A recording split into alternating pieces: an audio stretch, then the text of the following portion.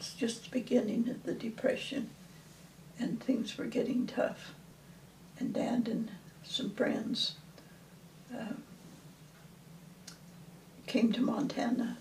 The bishop worked of the church, LDS Church in Vaughan, was worked for the Northern Pacific Railway, which went through the area in Montana that we lived at, and he would told Dad about the country, and actually Dad came up and looked at it and found a piece of land. And so when I was 10 years old, we had a brand new, spanking new Model A Ford, and 8 kids by that time, and we headed for Montana. In 1910?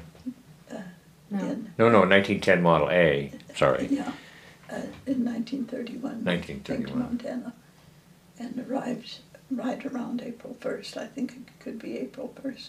It's not clear in my mind. But the baby was, Duane was 2 months old. And in that brand new Model A, we had 8 kids. Do you know how he got the money to buy that Model A? Well, see, they had been, right then is when the Sevier Valley Bank closed, right about that time, and he just, I'm almost certain he paid cash for it. But at the same time, and I've never known the financial dealings of it, because we had 40 acres just south of Delta, and it was good farmland, but it wasn't enough. But by that time, the folks had 8 children, and I say Duane was 2 months old when we headed for Montana. And I remember that Dad's sisters were so sad, and they came to tell us goodbye as we left the place, and they brought a laundry bag about a yard long, and how they are, full of things, gifts for us, which Dad just took and passed it on. The spare tire was on the back of the car, and he just tied it on that, and then we took off for Montana. We got the Model A, and my brother Garth sat in one corner in the back and held Lynn,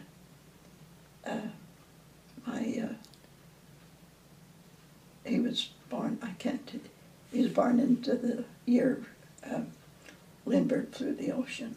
So I think it was about 28. He was 2 Right. at the time. And I held Joyce, who was, Lynn was 4 and Joyce was 2 when we came to Montana. And Duane was 2 months old.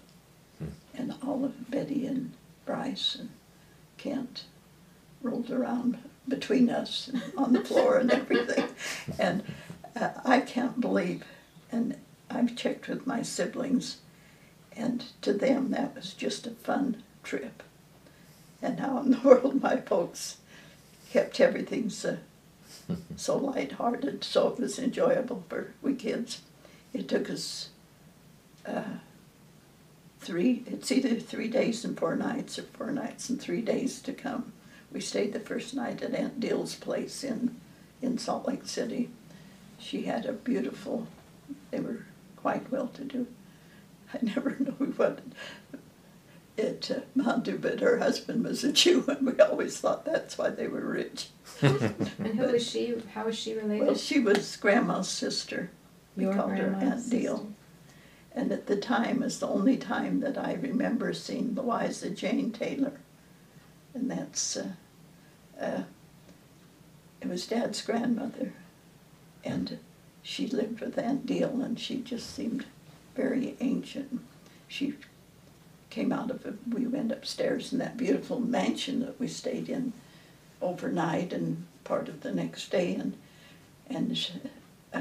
Louisa Jane came out of the bedroom. She had a cane, was leaned over to from her waist, and I was always I never saw her again, the only time I ever saw her, but I was kind of scared of her because I'd never seen anybody leaning over like that, and she was minus some teeth.